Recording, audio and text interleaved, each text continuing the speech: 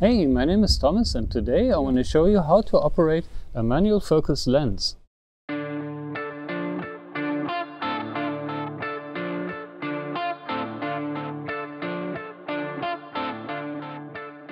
There are basically two things you have to take into consideration when operating any lens, and that's your focus and your aperture. And I'm going to show you how. There's a lot of markings on the lens for the aperture, for the distance, and then also a depth of field scale. And yeah, let's just see how it works.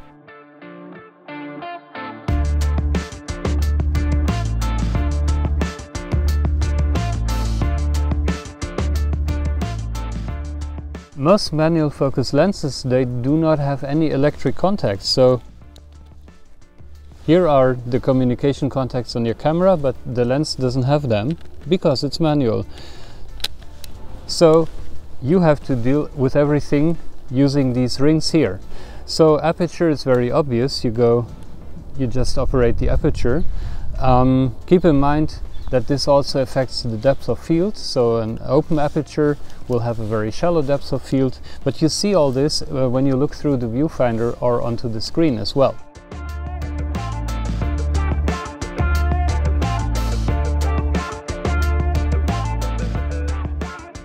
So when you adjust your focus, you will also be, just looking through the viewfinder and then turn the ring until you see the image is sharp.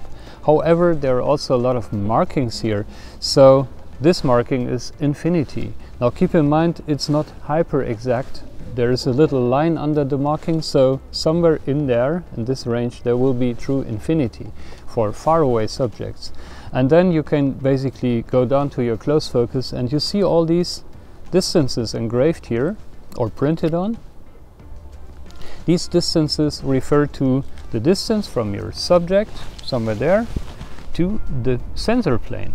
And most cameras have this little sign here. So when it says, for example, 37 centimeters, that means you go from this sensor plane 37 centimeters and somewhere here will be your subject when you use this setting. That's the point of these markings on the focusing ring.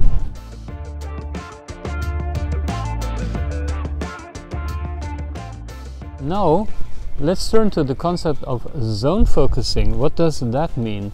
This means sometimes you want to be quick, you do some street photography or stuff like that, and you don't have the time to manually focus before you take the shot. So what you do is you just guess the distance, and that's why there are all these markings on it. For example, you say, I think my subject is going to be around 2 meters away.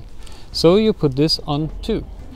The thing is, you now don't want to focus, take the shot at open aperture, because for that you really have to be super precise. It's no use to just say it will be more or less 2 meters. So to get a sharp shot, close the lens to f8 or even to f11, and then my street subject is going to be around 2 meters or 3 meters, so 3 is somewhere in between 2 and infinity. Maybe this will be 3 meters. 4 meters is, by the way, exactly halfway between 2 and infinity. That's how these scales work. It's a logarithmic scale. So also you see 1 meter is twice the distance from infinity than 2 meters. So 4 will be here, 8 will be somewhere here, like that.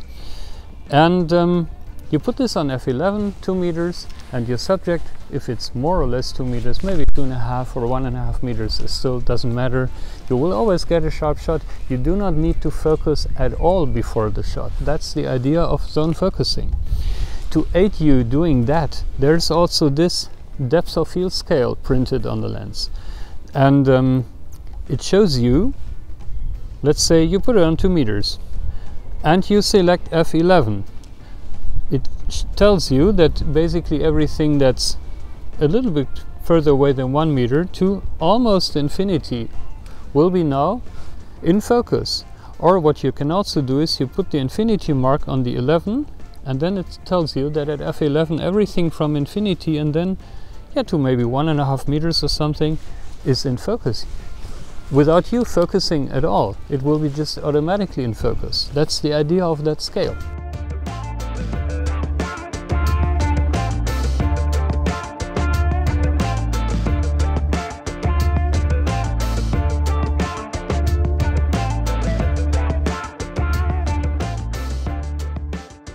Now there's one catch with this scale. These scales were printed on lenses since, I don't know, 100 years maybe, and they have a pretty, you know, they're not for very precise focusing. In the old days, if you took a shot with your camera, you would be glad if you would be able to get a like 13 by 18 centimeters print from it, or yeah, 6 by 9 inches or something. That was already a big print. Today you're looking at your shots on your, I don't know, 55 or 65 inch TV, so the resolution that you anticipate is much higher.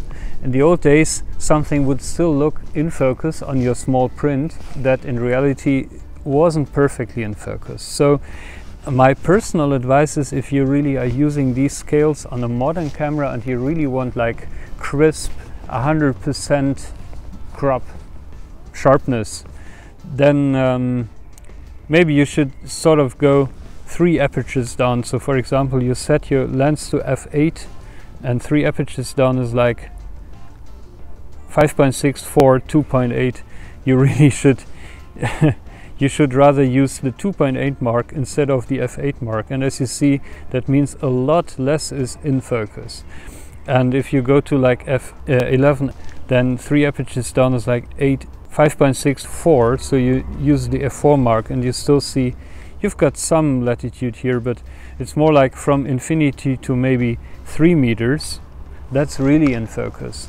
If you just intend to use it like in the old days and you're happy if it looks fine on a print that's 4 by 6 inches, then you can use the scale as it is. But yeah, today you will look on your photos on a big screen.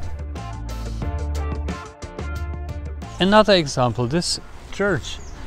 I reckon I'm maybe around 20 meters away, so that's sort of almost infinity-ish. So I just put it on, you know, a tad before infinity. And again, I'm just on f8 to play it safe.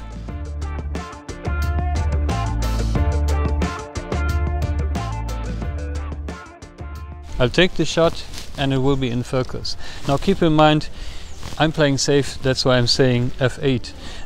If you get more experience using this method, you maybe can use it at f5.6 as well, or even f4. It also depends on how long the focal length of your lens is. With a telephoto lens you have to be much more precise guessing the right distance, and in the end you will just use the viewfinder and focus through the viewfinder. But if you're using a standard or wide angle lens, this scale focusing can really work for you. It makes your photography much faster.